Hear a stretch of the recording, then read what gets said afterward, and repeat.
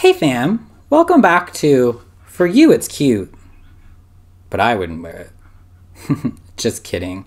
Today I would like 5 to 10 minutes of your time to talk about Crane Girl in conversations that don't help with making friends or trivia.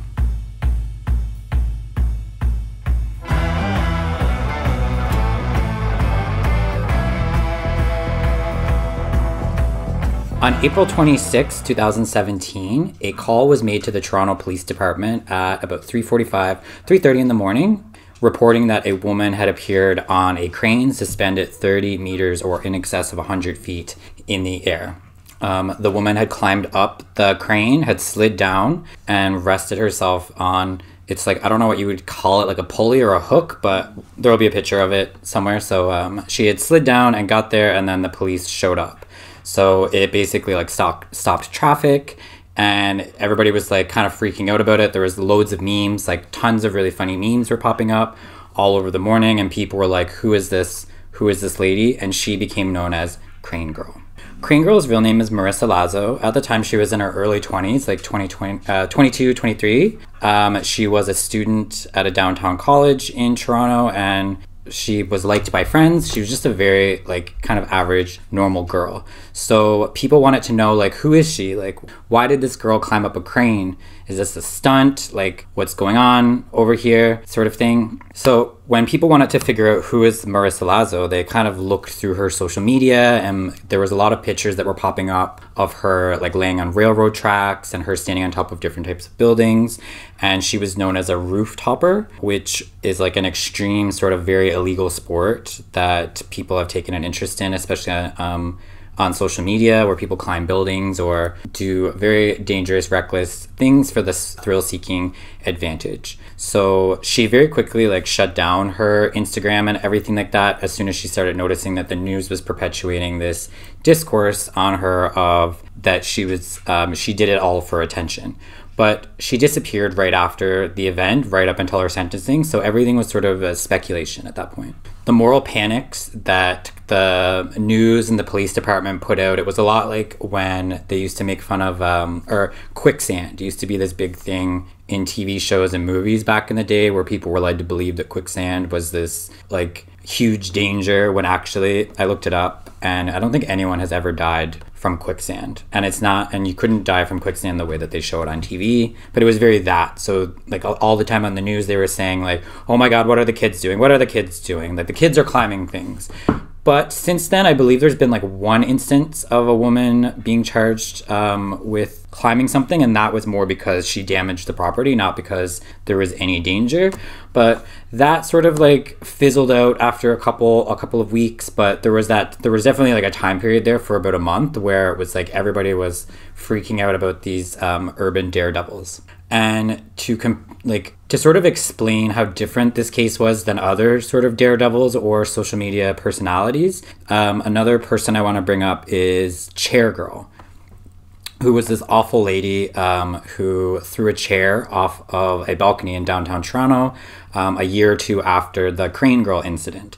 And she had done it specifically to sort of pump up her social media presence. So, and at the present date, she has like over 200,000 Instagram followers.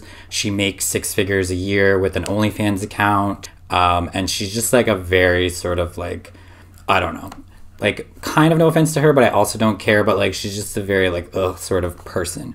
So I want to just like be very clear that Crane Girl was much different than Chair Girl, in that this was a much deeper experience, which I'll talk about in just a second. So what happened? So on April 25th, Marissa had gone out drinking in the Church Wellesley Village, which is kind of like the gay village in Toronto. And she had stayed out probably to last call. Like if you look up the timeline, it makes sense. And the construction site is right next to, or very, very close by, where the main bars are on the Strip. And even though it's the gay village, it's a very popular spot for a lot of young women, especially in their early 20s, to go out and like, I don't know, maybe she's gay, maybe she's not, it doesn't really matter, but that's where she was out having a drink or two. And as she was going home, she saw the crane and decided that she wanted to go up, take a selfie just for herself at the top of the crane. She'd actually slipped while she was climbing and fell, but grabbed onto the pulley and managed to slide herself down where she sat on like the hook, pulley, whatever thing. And then police showed up. She was rescued. It took about 2 hours to rescue her. Initially, they tried to just like lower the crane or move it, but the area that they were going to let her down in wasn't suitable to have someone let down. And in order to move the crane, the sway or the torque would have caused her to fall off. So they actually had to get the fire department to climb up, which took about 2 hours, shimmy down, and then she was lowered in a harness into a nearby park where she was immediately handcuffed and put on a stretcher and charged with 6 counts of public mischief, and she spent the night in jail. The following morning on April 27th, she appeared before a judge who granted her $500 bail, and then she vanished. So after that, it was all just kind of speculation, like who is she? What did she do?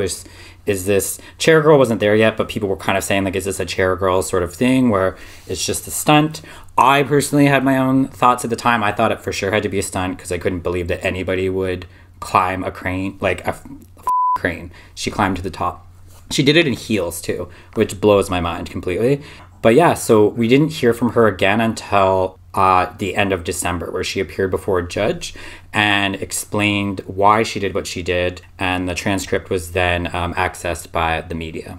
So the reason for the whole incident was that Marissa had been undergoing or experiencing a bout of severe depression, insomnia, and anxiety, which originally is what prompted her to take on these sort of daredevil tasks. She never really wanted to be an Instagram celebrity, or she never wanted to go viral. She was just trying to live. And she found herself constantly just under a lot of stress, unable to sleep, and dealing with a lot of post-traumatic stress. For whatever reason, I don't care. I don't think that the public has any particular right to know why. She was going through, her dark moment of the soul. And she had said that she climbed up just to take a selfie, but slipped, fell down, very briefly considered jumping, just being like, well, I'm screwed now, so I can't get back up. She had tried to get back up, realized that it would be impossible, briefly considered jumping before the police were called. I don't know if she called the police herself or someone else called when they saw her, but I think she called them herself, because when people had tried to communicate with her while she was up there,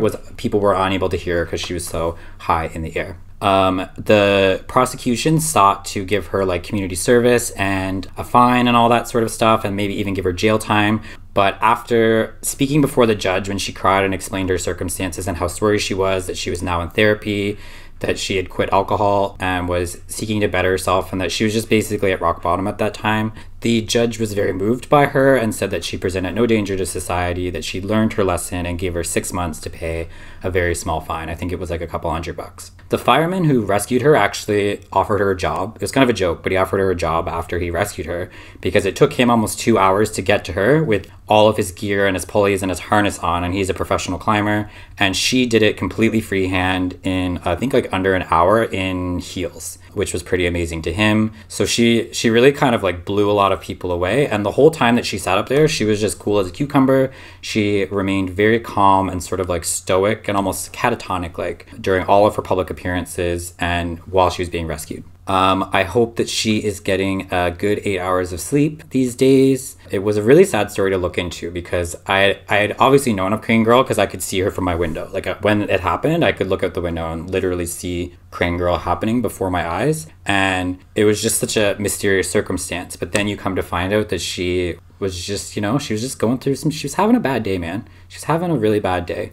And all signs now point to say that she's having much better days, but she's completely revamped her social media. It's very difficult to find anything about her, and I don't really feel that I'm entitled to find anything about her, but I did want to share that story of Crane Girl just specifically because I hate Chair Girl so much, and I wanted to let people know that this wasn't the act of someone who was trying to be famous. This was basically a cry for help.